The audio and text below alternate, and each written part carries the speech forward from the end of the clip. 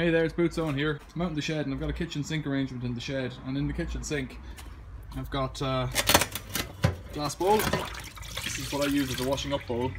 This is the door glass out of a washing machine. I think it's a really easy way of recycling parts of a washing machine, so I'll show you how to do it. So outside over here I've got a washing machine. This one's a Bosch. The door and fascia is missing. It's over here. I've taken it off because I was trying to get the element out, but it'll make it easier to show you how to do this. There's the door and fascia, and inside here there's a hinge. It's just got 2 Torx screws on it to get the hinge off, and then a number of Torx screws all around, and I'll show you how to get that bowl out. So I'll begin just by taking out those 2 screws here.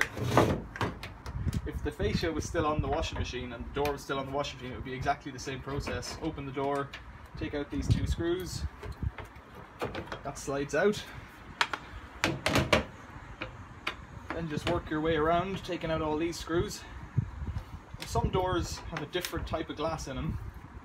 They have a kind of a bevel on the top, and that means that it will still work as a bowl obviously, but doesn't work as well because it doesn't sit as flat in the sink or whatever. The other thing you can use these for is as a mixing bowl for baking, fruit bowl for putting fruit in the kitchen or wherever. But I like them as a washing up bowl because they do the job really well. They must be some kind of a toughened glass or a heat treated glass because they will take a 100-degree or a 95-degree wash, so there's no real fear of them there. This one's come out of a WFO 2865 model. Any of the WFO Bosches, any of the WFF Bosches, and loads of other ones have these glass doors that don't have the bevel, but you'll see it straight away when you find one. Just lift it apart.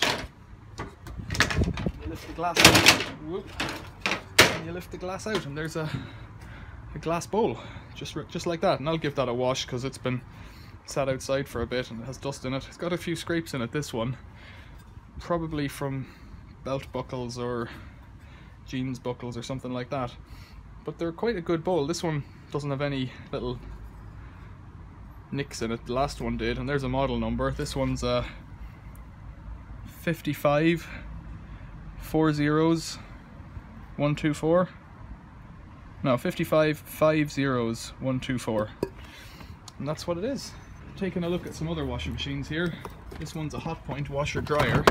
You can see on the front it has this slope on it. So while it would work as a bowl, it'll probably not stand up too well. Now you might be able to lay it on this surface and use it as a fruit bowl that presents the fruit in a different way maybe. Either way, it's just recycling, you know? And I reckon that kind of easy recycling where you don't have to put too much energy into it is the best kind. So there you go, washing up bowl from a washing machine. Thanks for watching, see you later.